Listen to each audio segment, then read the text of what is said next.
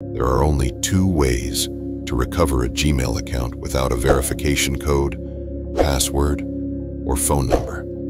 The first method may help you recover your Gmail account, but the second could lead to the permanent loss of your Google or Gmail account. Watch this video until the end so you don't make a mistake that could result in the permanent loss of your account. In this video, I'll show you the latest method on how to recover a Gmail or Google account without a verification code, password, or phone number.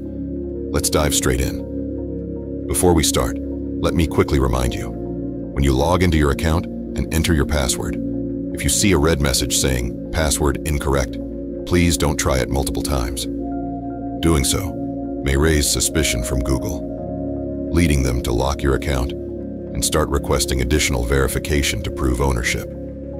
If this video is helpful to you, don't forget to subscribe and turn on all notifications so that you'll be the first to know when we update. Also, don't forget to give this video a thumbs up. It helps us grow. Thank you. Now, use any Gmail account close to you and open the Gmail app. Click on the three horizontal lines, then scroll all the way down until you see Help and Feedback.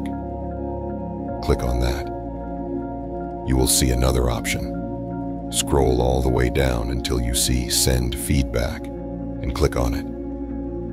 An option will pop up where you will see Send Feedback to Google. Click on Get Started and continue by filling out the information.